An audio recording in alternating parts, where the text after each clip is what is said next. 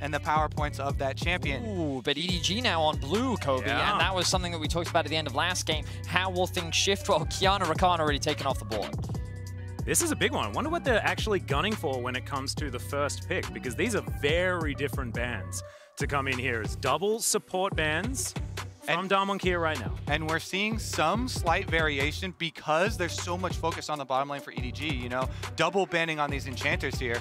The Nami ban on red side actually, so they can't get the Lucian combination. So, Yuumi Ezreal gone, Nami Lucian gone, Aphelios Lulu is the last one left for this EDG bot lane. So DWG now have a choice because you know that Aphelios is going to be the priority. So you could leave Lee open right now and say, we will happily give you your Aphelios so that we can get Lee Sin, and then they can just get themselves the Jhin too. And Twisted Fate though, you're giving over so many. They're trying to get the trade on the backside for the Lee Sin and the Twisted Fate. How badly do you want it? I actually absolutely love this though, because it means that you leave up so many priority picks. So now you've got Aphelios Lee Sin on the side of DWG, and you take that trade, right? Yes, you do. It's a really strong way to set up that 2-for-1 trade, you know, because you are on red side, so leaving all of them up and then doing the target ban, last ban here at the Jarvan is a lot of value for DK. And if you get last pick LeBlanc, that is really frightening, especially if you are on the red side, because then you get to ban out the answers to it, as well as the Jayce. Looking to come in for Flandre, a big favorite for him and a good pick away from Khan as well, especially now that the Graves has been banned away. This pick, like, it can't be LeBlanc, so it is going to be that ultimate 3 picks for DWG. This is such an insane topside early opening of the draft though for the side of EDG. When you have a Twisted Fate supplementing the pressure of Jayce, this provides so much kill opportunity up there. Jiejie on the Zhao can go up, repeat visits, Twisted Fate. There is a reason that he has been banned for so long throughout the knockout stage here at this tournament. So much side lane control afforded by this pick. And I was actually just thinking about it, right? And I was thinking LeBlanc, the obvious choice. They hovered that one first, but the Sylas has been the popular answer into Twisted Fate. But we haven't had to talk about it because Twisted Fate's been permabanned for what feels like 3 months. And it has been popular, but it hasn't been effective in a lot of the counters to Twisted Fate. So we're gonna have to see if DWG are actually the ones that can do it.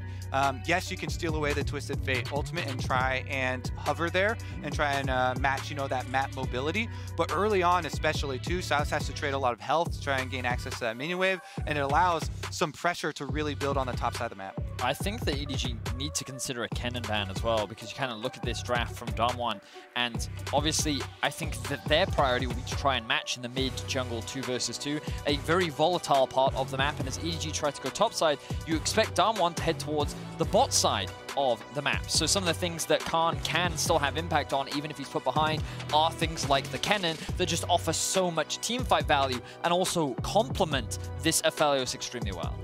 I have a feeling in my waters that there might be a Kog'Maw Lulu. I don't know why, just have a feeling Kog'Maw Lulu could be on the table. Of course, still up and can be very, very strong, especially when there's not a whole lot of magic damage. The Lucian going to be the final ban.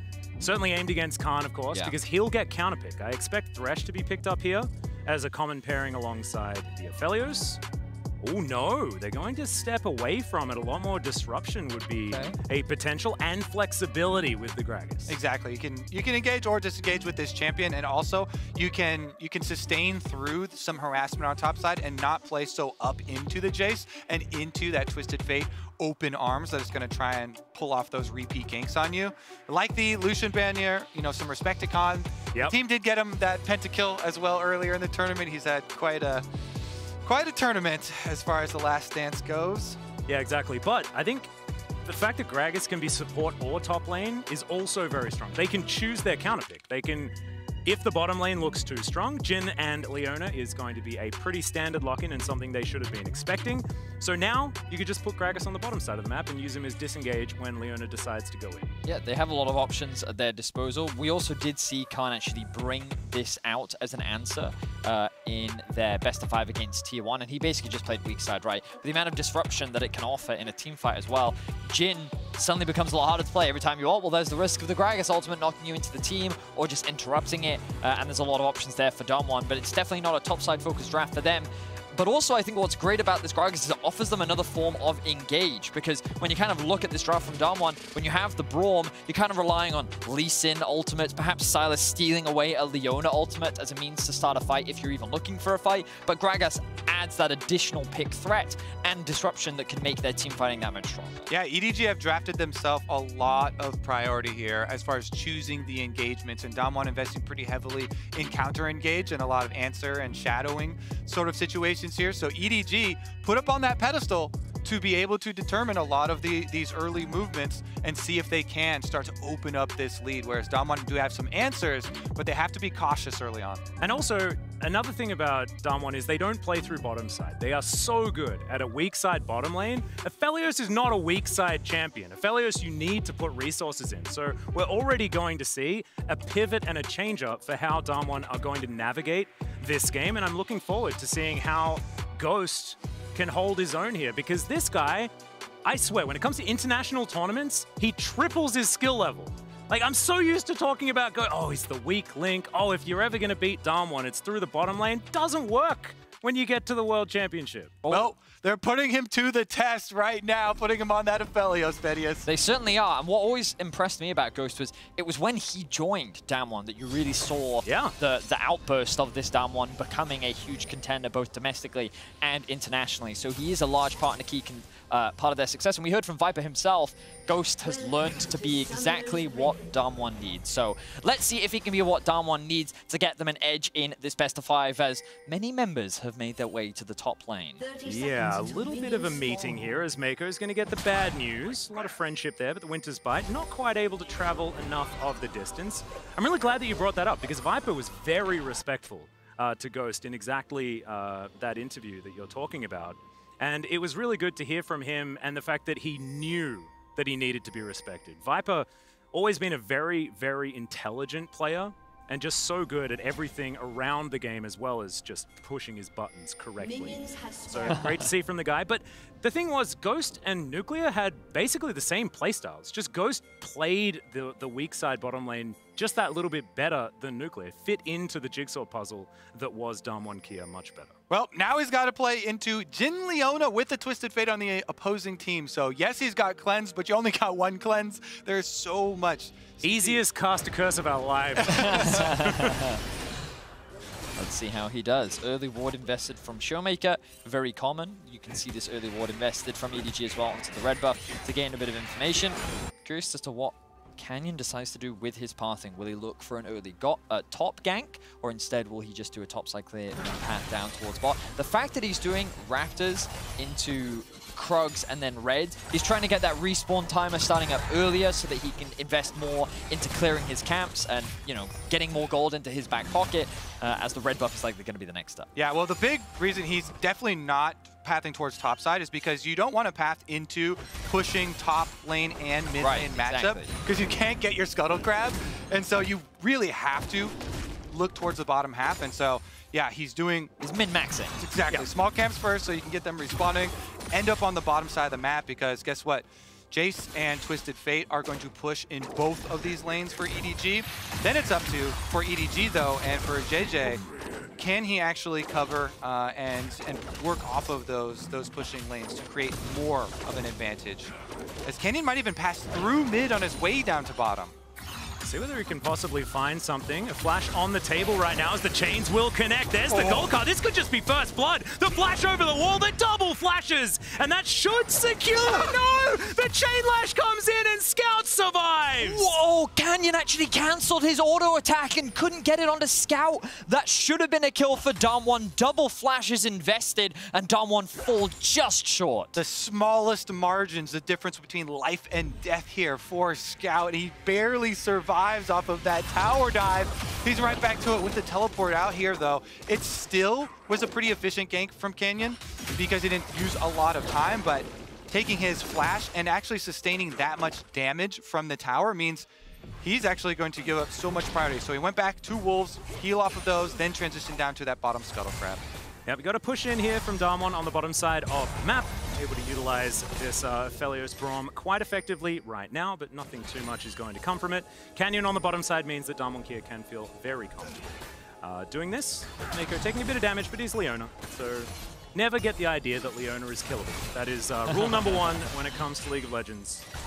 Braum in a similar boat in many aspects. We need to temper ourselves when it comes to the bottom lane, I think. Yeah, there'll be a lot of trading for sure, but whether or not we'll actually see any deaths is very dependent on the junglers and perhaps mid lane intervention. A lot of summoners have been burnt. Level 6 is still a little bit away, but it's that top side of the map that we're really looking at for EDG. You can see a small CS discrepancy starting to build up for Flandre, but he is keeping that wave underneath the tower. He gained information on where Canyon was. He knows that he cleared his top side first, then passed towards the bot side of the map, and it's at this point where he now needs to be a little bit cautious because supports are going to go back to base, and they're going to be looking to roam around the map, and with those top side camps available, this is a good opportunity for Damwon to look to try and attack Flandre. So you can't just having a drink up here towards the top side, feeling pretty good. Only 6 CS behind, but you expect Jayce to have control of this lane, absolutely. Things gone pretty much as expected. We'll see whether the junglers are going to spot one another, as right now it's ShowMaker that's closest to Jiejie. He's just in this mid lane, hanging out. Yeah, it's spotted now as the Scry's Bloom comes out. And there's a big extra small objective now around this mid lane. A big extra small objective. Yeah. You love it, right? All the sizes. It's all wrapped up around mid lane because of all the flashes that were blown here, looking for those repeats. And now you get to see these supports coming too. So there was a small window there where Meiko actually got back out onto the map first because BeryL and Ghost decided to stay for an extra wave in bot lane. That means that Meiko is currently only level 3 and BeryL is 4, but they couldn't take advantage of that window in mid. And as you rightly said, both supports were looking for it, but I think in BeryL's case, he was more aiming to cover, and now you can see him sweeping out that vision. Where has Meiko warded? What little traps has he set up that I can clear out for my mid laner? He's not able to find anything, so now he'll make his way back towards bot as this wave is now making its way towards the tower. Yep, the Twisted Fate homework ward comes in just to make sure that they can spot him potentially moving down for an early Destiny. That will get instantly cleared. Of course, EDG, no strangers to that ward being a necessity, so they're going to be fighting over that position quite a lot this series.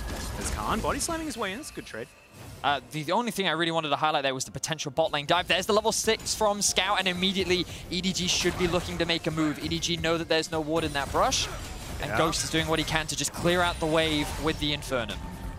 Jiejie moving on in, clears some things out, but it looks like the bottom lane are going to be okay for the moment. Canyon spots out the Zhao, a Scout moving on in as well. This could very, very quickly become dangerous for Damwon here, but right now, EDG holding on to the trigger.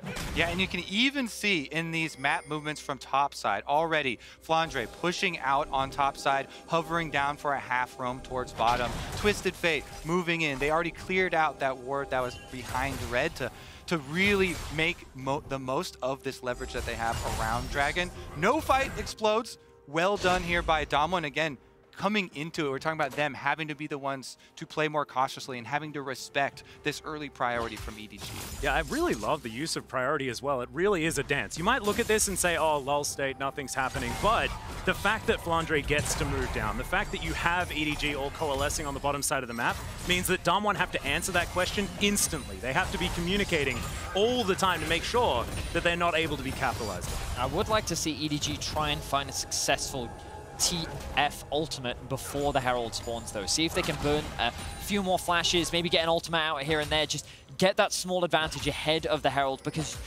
every single game this series there has been some contest over the Herald. Last game, EDG just kind of watched Damwon take it, but you know EDG is going to be in a position to try and contest that objective because of how much both teams value that first Herald. Now Damwon here dealing with this 2 versus 3 on the bottom side of the map. Canyon well and truly far away from this situation, and no teleports are available, so Damwon having to play pretty defensively. Level 6 gain for Canyon as he dives over this wall, and there's 5 seconds until Shelly makes her appearance. She'll pop up now, and Damwon do have some control of the area, and Khan has the push top lane. Bottom side, you see early push here from EDG2, and the recall starting from Ghost. So you're getting the early shove down on bottom to be able to have the priority to rotate up there for it. Again, Jhin as well with the extra range can get a pretty quick jump on it. Looks like the first attempt is going to be setting up here towards mid, trying to catch. The Spidey senses, yeah, exactly. Though. Who's going to be one to overextend, and nothing extended here. Now, I think what was really crucial there was just the awareness from Scout. a part of it is his pro player experience, but also he's looking at the map and he realizes, hang on, Jiejie was bot lane. That means that Canyon could have moved into our whole topside jungle and warded that whole part of the map, and Khan is missing. So with all these factors, there is a real good chance that they're threatening to dive, and so he respects it. So really good play there from Scout. And the setup here for Dom1 is quite good, with vision control of the river heading over to it, but as well having the Braum ultimate and Gragas kind of play bodyguards through both these jungle corridors. EDG making the decision not to fight it at all, and you can see with Jhin on bottom side, not only are they going to push out the bottom lane minion wave, but they also bring support and jungle down to control bottom side river instead. And this might be that classic play that we saw. Rotate your Aphelios up top and then very quickly drop down the Rift Herald to try and even out this bottom lane trade that we're seeing on our screen right here. Viper, if he gets 2 plates, theoretically, that's a worth trade for the Rift Herald. But if Damwon Kia can use it for even more, that's going to be the important thing. I like this because the thing about trading bottom side push for Rift Herald is that you have to call off the trade once the Rift Herald is taken, because it will push faster, way faster than you, and they actually rotate over to try and deny the full tower, just trying to stop it here at the charge. Yep. Red-White don't fight here for Ghost, as he does have some pretty good guns. There's the long-range variety as well, as Chakrams can rain down from a very long distance away. Want to be able to get this next plate, though, as the Aphelios does want that plate gold. ShowMaker able to shove this wave in once again, and he's taking control back here in this mid lane just a little bit. Damwon Kia wanting to get more done, but Meiko and Flandre answering here. The makeshift AD carry in the Jayce. But our observers did a great job of highlighting Viper's ahead of Ghost in this play, because while all of that gold was being shared in the top side for Damwon, it was Viper that was a solo benefactor to receive 3 tower plates for himself, and typically for a Jhin, the siege is quite slow because you do only have those 4 shots, you do have to reload, but Damwon actually waited an extra wave before sieging, and I think in particular they were waiting for ShowMaker to be able to steal away Scout's ultimate so that in the event he tried to roam up top, he could also follow him so that there weren't a numbers disadvantage. Well, Speaking of, going to start this one up, and Khan has nowhere to go. It's a decent body slam to buy a couple of seconds time, but that's all he gets. First blood goes to the Twisted Fate, and we talk about this. First Destiny, did it work? I'd say yeah. Interesting too, Viper holding his shot there and giving the money over purposely to Scout here on the Twisted Fate. Gets 2 stacks in the Dark Seal as well. So a little bit of extra value squeezed out. And he'll get the Everfrost off the back of that, and look at that, 2 completed items immediately. Viper thanks to all those early turret plates, and Scout thanks to that first blood that he's going to get for himself. So EDG find themselves with a good early game gold lead, and gentlemen, I have to refer back to this graphic from earlier. When we kind of look at these early game statistics, we saw it in the last game as well. When EDG get early game gold leads, that is when they look the most dominant and they look the most controlling. So definitely an excellent start for EDG in game 3. 3 minutes until that 15-minute point where we can really be sure of how things are going to go. First Drake going to be taken for the first time here by Damwon Kia, and once again, no Cloud Soul. God, that's what I have to do. Get Cloud Soul. Nothing but disappointment for you. Yeah, absolutely. As another plate being looked for here by Damwon on the bottom side, but they're going to have it denied for the next little moment. Jiejie looking for something here. Canyon waiting in the wings, but not going to find too much more. He's chain CC to come through, but Scout doesn't have his jungler quite prepared for it, as Meiko going to get stunned up for the moment. Solar Flare actually going to come out defensively to allow the EDG support to make his way out. Damwon do get control of that brush, but are unable to clear out all of the vision from EDG. Now Scout underneath this turret, able to push ShowMaker. And there's going to be a small discrepancy in Sylas ultimate coming up a bit before Twisted Fate ultimate, but ShowMaker's going to recall now, so maybe... Oh, he cancels his base, actually. He wants to steal that ultimate, but it's just going to be catching the wave, and he'll have the teleport to get right back. Bottom side is going to be left alone as Flandre is going to get flashed on. Yeah, it's a big early flash from Flandre. I like the idea, but it ain't going to work. All of the teleports to come forward as now Khan is walking the wrong way, but maybe it's the correct one as they pick up the kill on the Twisted Fate. They knew the man advantage was coming in, and he puts himself in the right position to capitalize. Yep, steals that ultimate, and look at the other side of the map too for Damwon, pushing into the tower, getting their advantages as well. And just really great play from Khan and Canyon. Flandre flashes just a little too early. The threat was too much for him, and he panics under the pressure. That's the perfect opportunity for Damwon to get that initial kill, and they immediately create a numbers advantage. And then Oh my word, ShowMaker stealing away Jiejie's ultimate. Watch what he does to be able to set up the play. But this is where it starts. Flandre commits the Q. Flandre's like, I've got to get out. I know I'm dead. So he's just trying to buy a little bit of time, but Khan sets that up very cleanly. He's able to get that initial pick. And then here, watch this steal from ShowMaker. Steals away Jiejie's ultimate, gets him behind, and then knocks him away. Oh, actually, it's the kick from Canyon that actually does more of the work. So I gave a little too much credit there to ShowMaker. But again, the three-man down one top side end up coming out on top. Yeah, those teleports coming in, though, definitely going in their favor. And bottom lane up to shield bow now for Ghost farming away. So Damwon feeling pretty good, even with the gold deficit they're facing, having the dragon in their pocket and having a lot of good scaling to rely on. And I will say, for EDG, we haven't seen a huge amount of investment into the top side, but another little skirmish kicks off. Yeah, BeryL actually forced to flash out here as Jiejie does get him over the wall. Very nicely done. They'll get a Rift Scuttler as well for added benefit and clear out all of this vision. 2 minutes until the Drake, so not a lot to fight for down here necessarily. And Ghost is happily farming underneath his turret with a lot of his teammates waiting to back him up. And I think that as the game continues to progress, one of the things that we're going to be keeping our eyes on is the scaling advantage. Because I think that when it comes to straight up 5v5, Damwon have the stronger comp. Their engage isn't the most reliable. They are kind of relying on ShowMaker to steal away some ultimates. But with the Aphelios, with the Gragas and the utility that can offer, sure, Jayce will offer more damage in a side lane, and EDG's ability to attack sides is of course very prevalent, but when it comes to the straight front-to-back 5v5, Damwon is in a very good position with what they've drafted for themselves. Exactly. We've seen so many teams at Worlds utilizing this strategy exactly from EDG, using the tools they have to spread the map and put pressure on them on both of those sides, opening it up, using the Twist of Fate to roam, and in the past, the Sylas hasn't been able to keep up, but ShowMaker has been ahead of it here. In the earlier teleport, double on top side, being able to pick this one up. Now hovering and running straight top as well to back this one up. They definitely have it under control. Yep. Second Rift Herald has been a point of contention all series so far. Let's see who's actually going to win the positional war. Right now you can see EDG with a whole host of members there. There it is. Yep, there it is. Scout moving towards that top side and Khan nowhere to go. Some alcove gaming isn't going to work out in his favor, and 3 versus 1's a bit unfair if you ask me. Well done for EDG creating the play. Damwon did everything right, but then they left a small window with which Scout was immediately able to capitalize on. Gets that kill onto Khan, 20 seconds is a death timer. He has teleport as EDG start off the Herald. Canyon not going to be able to find the Sonic Wave just there, and Shirley has began. Still 10 seconds on that clock, and you can see EDG trying to rush this one down. Gold card connects onto BeryL, but he is, of course, quite tanky. Ghost now trying to get himself into position. Not exactly optimal weaponry, but he'll take it. As now the teleport to come forward from the Gragas. The fight has begun as BeryL looked to get the ultimate off. He did manage to get there as Meiko locks down the kill. And Khan with full health, not able to get anything done. And the Eye of the Herald still awaiting in the pit. Will be picked up there by Flandre. This is such a big win for EDG because, yes, they're able to focus fire and get the kill, but also getting that Eye of the Rift Herald onto the Jayce further accentuates their split pushing needs with this composition.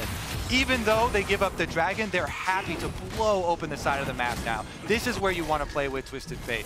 Flandre will be able to get topside tower, still has the Rift Herald in pocket, and gives them a lot of pushing power. Yeah, that's also first brick as well, going over to the Jayce, able to lock that one down himself. So I'm glad you accentuated that point, because Flandre being strong is going to be very important for EDG. Certainly is. We do see the Braum hovering around. Flandre needs to be careful not to overextend because the resets are going to come through soon.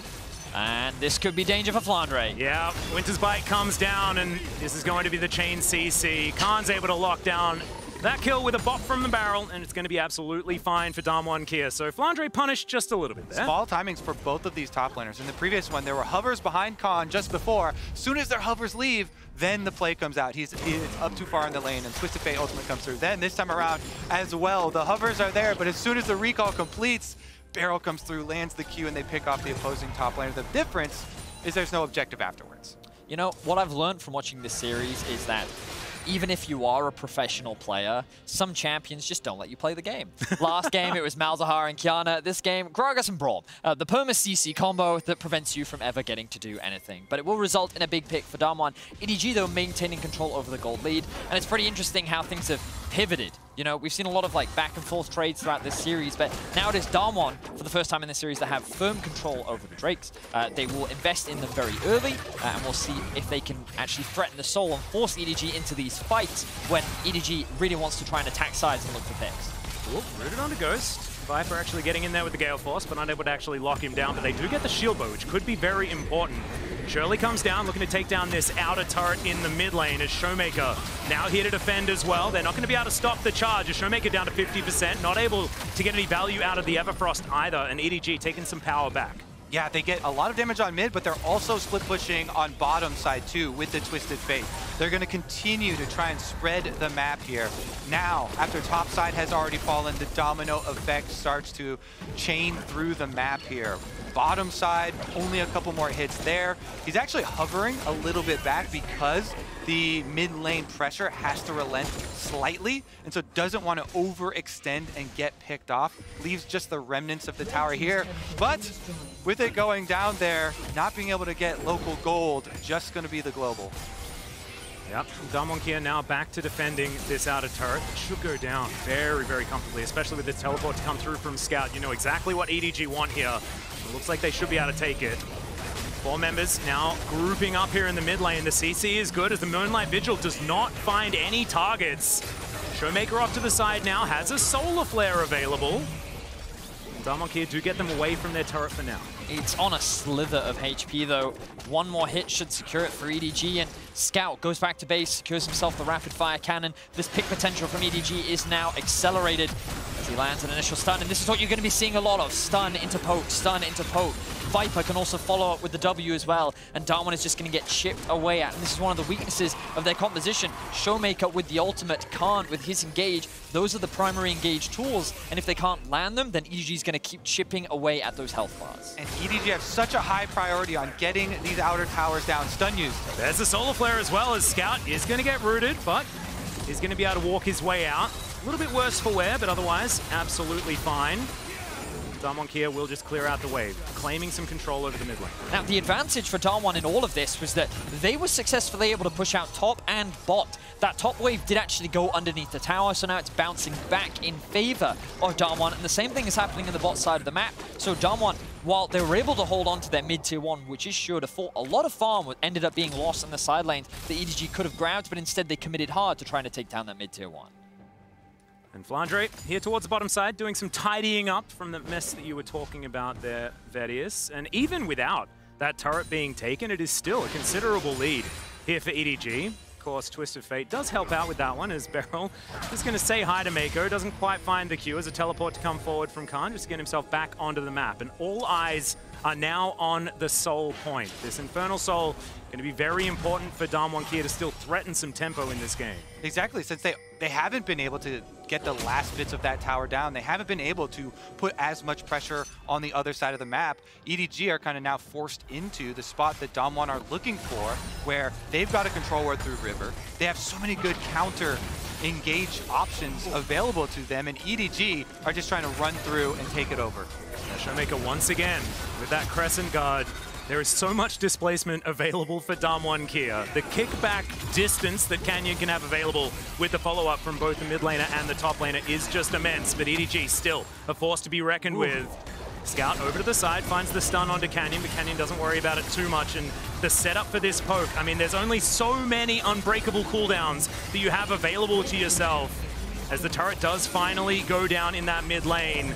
Damwon here want to secure this Drake. Can Jiejie do it again? Can he lock down the smite? Is the question. ShowMaker waiting off to the side, chooses his moment now, flashes on forward onto Viper, but Viper not actually out of position just yet. Sets up the curtain call to look to lock down Damwon here. They will be able to get their Soul Point, and they take down the jungler as well. Scout going golden, ShowMaker dashing forward, uses his stopwatch as well, but there is no follow-up. 4 members of Damwon here now desperately trying to run away, just out of range of the shock blast, and Damwon successfully complete the heist. Khan, that jolly fellow moves quick. He just barely got away from the shock blast, and they got what they came for, Atlas. They got the Dragon. Drake secured there for Damwon. It was quite close, and ShowMaker goes in with this attempt at the knockback play, stealing away the Jhin ultimate. Doesn't quite get the knockback he wants, but still, he's afforded the extra safety of the defenses of it, and it buys them time to secure before getting out. You could feel the tension in this fight as ShowMaker is the one that initiates the play. Jiejie gets so low but is able to flash out to safety, and then this ultimate from Khan creates a lot of disruption that makes it very difficult for Flandre to really get involved. The stopwatch comes through from ShowMaker. He realizes the position that he's put himself in, and then Viper sees his opportunity to try and clean up, but Khan just barely able to get away from the shock blast. Ends up only being a one-for-one. That was a backside graze, if ever I've seen one. He felt the heat of that shock blast when he was over that wall. That was definitely a brow wipe if I've ever seen one. Yeah. But that does mean that Damwon now securing themselves 3 Drakes. They will be at soul point, and we will have another tense fight. But look at this, EDG 4K up in gold. Towers is where they're getting a lot of their gold lead, and of course the Twisted Fate passive assisting as well, but they have so much more control over the map. It makes it much easier for them to control the river and move into Damwon's jungle. And one of the big reasons why Twisted Fate is so highly prized is that it allows you the extra vision coverage to be able to get the most out of some of these periods in the game where Damwon don't have another Dragon coming up for 3 minutes over here. So they're trying to play a bit of catch as far as catching a lot of these push on the minion waves and giving up some of that side lane pressure, respecting that Twisted Fate and the pick potential that EDG have to show. But EDG need to push this forward until the next Dragon comes up, because again, that Infernal Soul is what Damwon have going for them. That's their big comeback potential here. And that's sort of their ace in the hole as well, because Damwon have the composition that wants to teamfight, right? And if EDG are playing the optimal game for themselves, it's split push. It's being able to play the side lanes and forcing Damwon out of their 5-man unit. But come that Infernal Drake fight, they're going to have to all be there. They're going to have to agree to Damwon Kia's terms, unless they can change the game beforehand. The player that I'm keeping my eyes on is Flandre, because as the game progresses, this Jayce is only going to continue to scale up. He's now just finished his 3rd item. His poke is lethal. And when you're having that dance around the dragon, landing that shock blade will be massive. And you think about Ghost, yes, Aphelios scales very well into the late game, but when it comes to range, Twisted Fate with the rapid fire cannon, the poke from a Jayce, the W from Viper and his ultimate, how easy is Ghost actually going to have access to these team fights if EDG don't ever fully commit, as we see a fight kicking off? Yeah, Crescent Guard comes through to try and keep Jiejie alive, and it's going to work. Now it puts it on cooldown and he loses half of his health bar, but still the trade of ultimates works out in favor of EDG. Scout teleports back in with a Zhonya's freshly constructed. He's got all of the utility that he wants right now. And EDG, again, they got to return to the split pushing, immediately sending Flandre right up to topside. He still has his teleport, and they can actually use the Twisted Fate ultimate to really complement that split pushing, even though Damwon have done a good job of retaining control of their vision in their red quadrant here. This is one of the biggest things for their setup around that Baron. If EDG try and threaten there, they try and threaten the turns and the picks with Twisted Fate and draw you out. The important thing is that the safety of those extra wards are allowing Damwon that more slow and cautious lead up to it. Well, with control of the mid lane, they are able to move towards this Dragon Pit. Still a minute on it, but Damwon Kia do need to try and get out onto the Rift. And EDG have done a fantastic job forcing them back, making sure that they have no access to the area. And as you can see with the vision, not a lot of opportunity. Thankfully, there is a Rift Scuttler that is providing irremovable vision for the moment. That is all they have to lean on right now, is Damwon fresh off some backs, now looking to try and reassert themselves onto the map. Also, just look at these waves. Bot wave is being pushed in. Top wave is kind of stuck in a bit of an awkward spot now for Damwon as well, and EDG just keeping control over mid. So that issue that we talked about earlier, not a big one for EDG right now. They can just keep poking, keep threatening, as EDG maintain control on the entrances to the river, as Damwon want to try and secure themselves the Dragon Soul. Yeah. Damwon don't necessarily have to fight though. They don't. Because they're the team that has the soul point. That is the luxury afforded them, as Meiko taking a fair bit of damage there, as Ghost has some pretty good guns for this potential battle. EDG now grouped up as 5, and this is exactly how Damwon want them. They've got so much displacement and so much control. ShowMaker once again with the Crescent Guard. But can they actually find the engage that they're looking for? Q goes wide there from Canyon. Vision still just being fought for here. Into the darkness goes Canyon, off to the side, lands the Q this time. And EDG moving back. They're not wanting to commit as now ShowMaker off on the flank, I believe was just spotted. And definitely is now with the chain lash being looked at. And Damwon Kia looking for some stuns. They haven't fully committed just yet as Canyon dives on over, but he's immediately popped. Can't make the big play. Can't into the backside though. He'll be able to do it. Locks down Scout before he can do anything, and Ghost grabs the kill onto Jiejie. And this is the team fight that Damwon Kia have been looking for all game long. Flandre goes down as well, and Meiko, he's running for the hills, but he's not going to be able to stop this Infernal Soul going down. That's going to be so big. Not only do they stop the Soul, but they can also just run straight up to Baron. They have so much damage. EDG have not been able to split push strong enough. They have not been able to spread out Damwon. They have been able to secure it. Soul for Damwon, the team fight power of the flanks coming through. And look at how Damwon just kind of herd EDG like sheep. And keep your eyes on ShowMaker here. Yes, Canyon loses his life at the start, but ShowMaker gets access onto this backline. Initial engage comes out from Khan, the follow-up from ShowMaker. The team fight becomes split as Ghost has unlimited protection from BeryL to set up for the perfect collapse. EDG fall, Damwon secure Soul, and Damwon looking to go series point. And when I saw Canyon go down there, I thought that this was going to be an EDG fight. They were going to be able to stop that playmaking, but I get reminded of my friend Jake Spawn Tiberi telling me about something, I think it was back in 2015. He was talking about Gragas. I'm like, why don't you pick Lee Sin in the jungle anymore? He's like, no, Gragas is just better Lee Sin. And we saw Khan go into that backline and demonstrate that you can do all of that CC, but you get to do it on everyone. It's great follow-up there because Canyon getting focus fire and burned down early with that stun was an opening, but the follow-up that you're talking about so big from Khan and ShowMaker right into the back line, burning them up. It was just the way in which EDG were being herded, you know? Yeah. Initially, they lost control over mid, then they lost control over the river, and slowly they were being pincered in, and this is one of Damwon's many great strengths. Their ability to teamfight, their ability to navigate these situations is what has made them a world champion before, and is what could very well make them world champion again. Yep, they were able to bide their time through all of the early pressure, playing that cautious game, giving the respect for the Twisted Fate plays and all the attempted picks coming out from EDG. This is a very similar position that EDG found themselves in, but they were in Damwon's shoes against Jiejie. They were down a similar amount. Oh, sorry, they were up a similar amount, but it's the Dragon Soul that is creating so much power here for Damwon Kia. And of course, EDG were able to close out that game in game number 1 in their best of 5 in the semis as Meiko taking a lot of damage. Damwon Kia unable to commit to this one just yet. As the Everfrost comes forward as well. They're trying to soak as many cooldowns, but Damwon Kia just playing it safe. And that can get dangerous. As you can see, these shock blasts are really hurting. The poke is one of the tools that EDG really do need to leverage now. They're trying to soften them up a bit before the all-in comes. And pushing up mid lane, they will be able to get just the recall out. That hurt me. Joe's taking most of his health bar there. Now Damwon just looking to try and defend this inner turret. They will do so. That control ward getting a lot of value. Being able to throw some extra poke over. And now it's EDG with control over this Baron. It really has been a dance all game. And you can still feel the tension.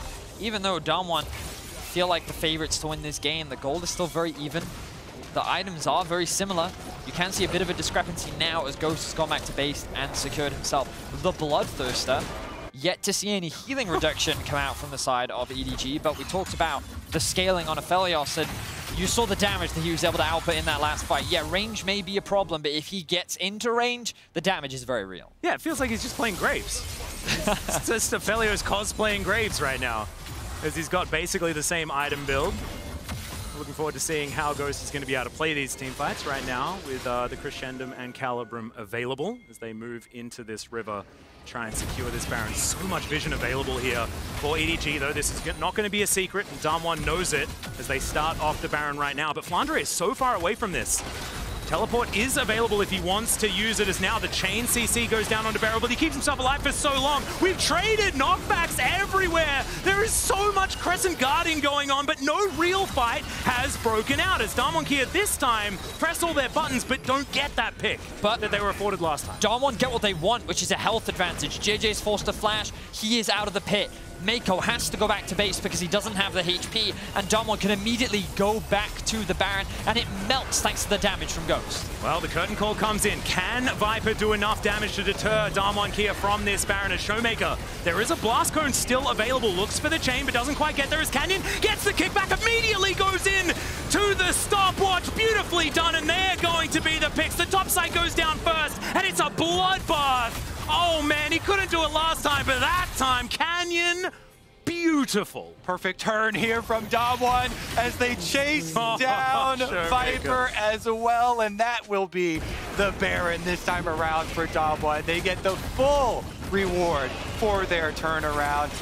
Canyon, yeah, last time around, gold card right in the face. This time gets the kickoff with the flash into the stopwatch, and this is going to be the big push. That team fight, Vedius has been able to bide its time, and with the extra damage from the soul as well. It's just patience is the best way to describe Damwon, because you never see them overforce. You don't see them pull the trigger like that. I mean, they do, but at just the moment is the point that I'm trying to get at, right? They just wait for the perfect moment, and you just kind of, as much as you try, you just can't prepare for it. And Canyon was the one that set up that play, but everything before it, just such great execution. You can really see why Damwon is considered a favorite to win the whole thing. Yeah, they just have such great composure on this big stage, you know, in the finals. It comes with the confidence of being previous world champions, but Canyon, that was so beautiful. Clean. That kicked him right into the Gragas body slam. Never let the body touch the floor. And it's beautiful.